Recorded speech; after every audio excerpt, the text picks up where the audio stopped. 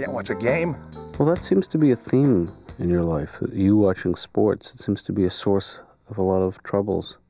Actually, a few weeks ago, I was watching the game. I had some time to watch the game. Mm-hmm. My wife was busy, and I invite my friend over, and he brought his fiancée with him, and he kind of ruined it now for us. Right.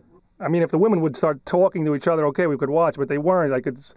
They had that let's play Pictionary look on their face. I was starting to panic. And then I tried something that actually worked. You can actually jumpstart a conversation sometimes between two women. I just said to my friend's fiancée, Kathy, what color bridesmaids dresses are you getting? She was, oh, they're blue, they're off the shoulder. And my wife, really, blue? Boom, we're watching the game right there. Oh. The hardest thing is when I'm in a department store during the big game, because most of the time I'm shopping with my wife, and then your only hope is when you walk by the TV section for a little while. Like, oh, honey, go try it on. Try that on. I'll be right here. No, you look fat in that one. Try another one on. Yeah. That's cunning. That's pathetic. Yeah. We're all there. All the married men are just shuffling around the TVs. Hi, how are you? Yeah, hi. What's up? Hey, you're new here. Get in the back, buddy. What are you trying to pull? You're on lookout. It's just that we don't sleep, and oh, sure. You know, that's the worst noise, the most disturbing noise a parent can hear in the middle of the night is, it's not a smoke alarm or a burglar alarm, it's that little noise that means your child is starting to wake up, you know, it's very subtle, it's very quiet, and all of a sudden he's like, nee. And it's a chill goes down your spine right there, and first you're in denial, you know, you're like, hey, it could have been a car horn, you know. And about a minute later, it picks up steam. Like, shut the door and turn the air conditioner on. It's hot. I'm hot. Where's my Walkman? I'm not getting up. I'm just too tired. I'm just tired for the kids. I can't snap out of it. I fell asleep driving the car. I did that. I did that little neck dip, that nanosecond of sleep behind the wheel of the car that just scared the hell out of you. So terrifying. I was just cruising and just like, holy crap! I'm driving. And then the weird thing is, as frightening as it is, I did it again a few minutes later. You've had a brush with death, and I'm still drowsy after that.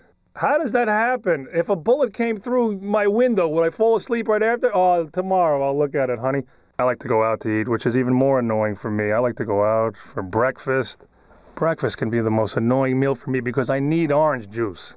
I like orange juice, but I need a normal size glass. I don't know what kind of shortage we have in our country. You don't get this. This will never be your juice glass.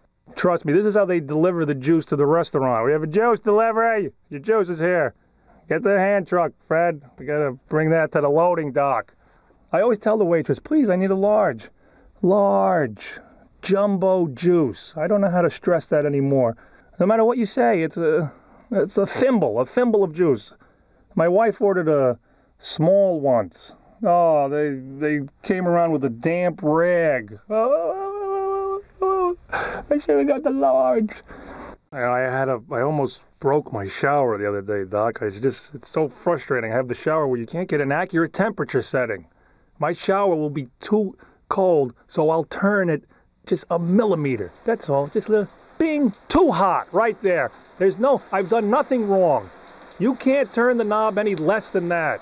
I tried every method of turning that knob as little as possible. Sometimes I just brush up against the knob. Too hot. It's never the right temperature. It's the right temperature once while it's on its way towards being the wrong temperature. You soap up your body and I have to wait for it to come around. There it is. Okay, there it is. Okay, la la la. Ow! And then it does something very weird.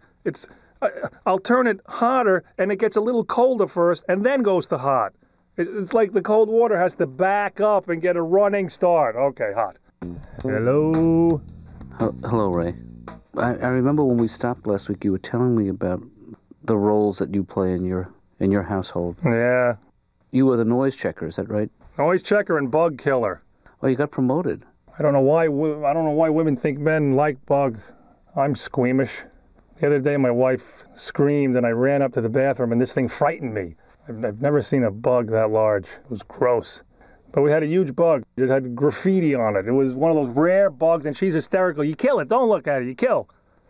And I don't care how brave you are. You don't just rush in and kill a bug like that. You got to plan it all out. You got to oh, hey, look at what if I swing and miss, huh?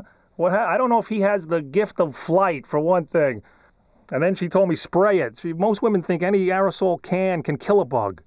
Hairspray, deodorant, she's telling me. I've killed bugs with deodorant. Yeah, I'm trying to kill a monster with deodorant. And all I could find was the roll-on. No, this crap ain't working. He likes it. He likes this. Look at him. Oh, he wants his tummy done. Beautiful. It's not working, honey. He shouldn't be purring. Oh, I'm sorry, Ray. We're going to have to stop. So you got the bug, right? Yeah. What's that thing crawling up your leg? Oh,